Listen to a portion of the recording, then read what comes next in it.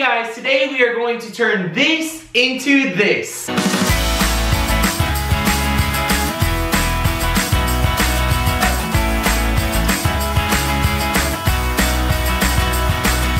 Hey guys, it's Justin with Texas Magnolia Home, and on my channel I do DIY projects, home decor hauls, and home renovation updates on our own personal fixer-upper here in South Texas. Now in this video, I'm going to teach you guys how to create DIY drop cloth curtains as well as custom wood curtain rods made out of wood corbels. Alright guys, let's get on into this video. Okay, here is a list of items that you will need to recreate this look. First off, you will need 2 drop cloths. Now, I picked these up from Home Depot. It will depend on your window size, but I got the 6 foot by 9 foot, and I believe these were $10 a piece. Next item you'll need is 2 wood corbels that I picked up from Home Depot, and these were $10 a piece, and what we'll end up doing later on the video is modifying these to make our custom curtain rods. Next are these black metal 2-inch hooks that we will use to hang the drop cloth curtains from, and I picked these up on Amazon, and I'll make sure down below link to all these items. And our last main item is a 1 1/4 inch wood dowel. Now this will also depend on your window size depending on the spread that you need. The only other items that you will need in this project is any type of paint or stain needed to recreate this look. I ended up using a dark walnut stain on our wood dowel and then painted our wood corbels the same color as our trim in our house, which is pure white by Sherwin-Williams. Now the last few tools that you will need for this project is a level, then you will need a measuring tape, as well as a 1 1/2 inch cutout. This will be used to modify the wood corbels, as well as a drill. Alright guys, let's get on into this project. Okay guys, so first thing is first, you want to go ahead and put your drop cloths in the washing machine because it can be going as we are working on our project. So when our project is finished and we are ready to put up the drop cloth curtains, they will already be done. Now, one thing to note to make sure to do is do it on a heavy cycle like towel load in your washing machine to break them up and create them to be less stiff. Then when you go ahead and dry them, what I'm going to do is put them on a towel dry, and then following that, do a wrinkle-free dry to really loosen up these drop cloths. I've already done it once in a different room and the results were great. Alright guys, so now that our drop cloths are in the washing machine, washing and drying, what we are going to do is paint and stain. So I decided to stain our 1 1/4 inch wood dowel with this Minwax dark walnut color. Then what I'm going to do is put 2 coats of our trim paint, which is pure white by Sherwin-Williams, on our corbels. Now you could also do this by staining this or painting this a different color. You don't have to follow these steps exactly like me, but I would recommend putting on 2 coats. Then what we will do in this next step is cut out the corbels and then just do a little bit of touching up in staining or painting. Alright guys, so now we're going to pull out our drill and our cutout. So what I'm kind of doing is lining this up and kind of eyeballing it. Basically, you can place this wherever you want in the corbel. So I'm keeping it about a 1/2 inch away from the edge, trying to even it up the best that I can. But this is kind of one of those eyeball projects.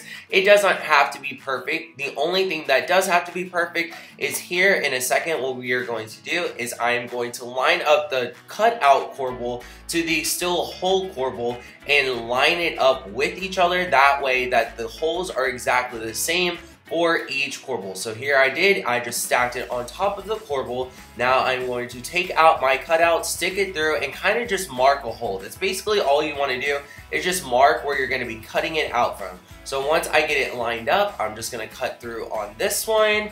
And yeah, basically besides that, all I'm going to do here towards the end, once I get the cutout, is kind of get the little flakes off, and then I will take my touch-up brush or my paintbrush and a little bit of paint. Now if you were doing this stain, all you would have to do is touch it up with a little bit of a sand with your sander, go back in with some cheesecloths and your stain and touch it up. But all I have to do here is just touch it up with a little bit of paint.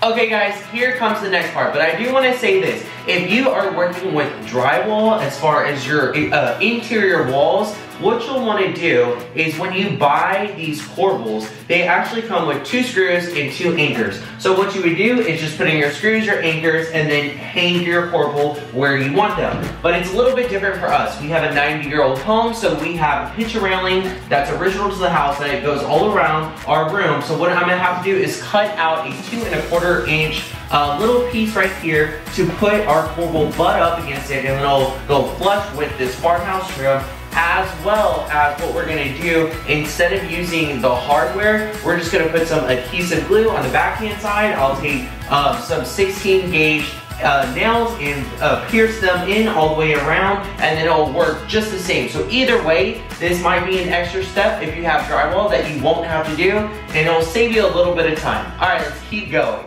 So like I said, guys, basically all I am doing here is marking my picture railing 2 1/4 inches, because that is the width of our corbel. So basically I am just going to take this saw, cut my cutout marks, and take out this piece of trim. So basically all I have to do is slide my corbel in with a little bit of adhesive glue on the back of it, and then I will take my nail gun, tack it up until the glue sets, and then it should be rock solid.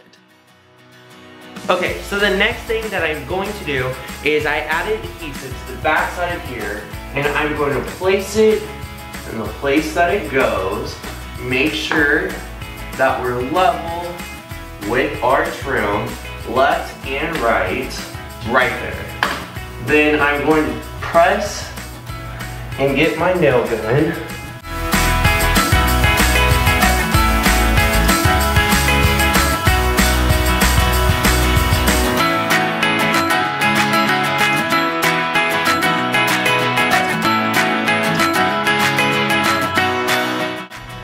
And that's about it. Okay, so the next thing that we are going to do is lay out our drop cloths to create our drop cloth curtains. Now, I'm gonna show you guys how to do it in a pleated way, but if you didn't want to do that, all you would have to do is take your curtain rings and attach them evenly across the top of the new created curtains, and then put them up on your curtain rods. Alright guys, now for a little bit of measuring. So I wanted this overhang on our drop cloth curtains, as well as creating pleats. So what I did is I put up my wood dowel, put up 1 ring on the curtain rods themselves, and measured from the floor to the bottom of the ring where the clamp is. And I figured out that I had 91 inches, and I added an extra 2 inches to create a little drapery effect on the floor.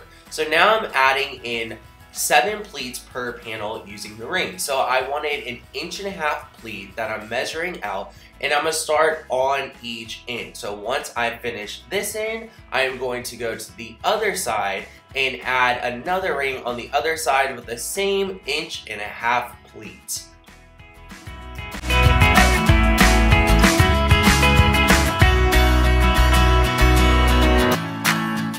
Once we get the 2 end pleats created with the clamps, we will find the center of the drop cloth curtain, and basically you will pinch it and then add 1.5 inches to that and add in your middle ring. Once you do that, all you have to do is add 2 rings on either side of this middle pleat, and basically you're just spacing it out evenly. It's not that hard, it's not that difficult, and it doesn't have to be perfect.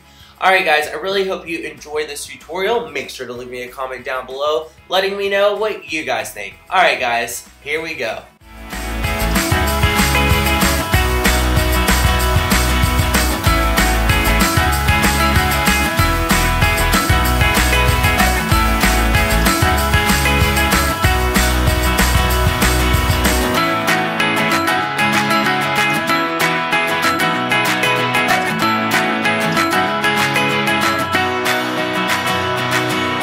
And that's about it guys for this DIY drop cloth curtain tutorial. All the products will be linked in the description box down below, and if you're not subscribed to my channel, you'll probably want to make sure you subscribe, because in the month of January, I have tons planned. I'm even going to teach you guys how to put up sliding barn door hardware as well as barn doors. If you like this video, make sure to give me a big thumbs up, and until next time, bye guys!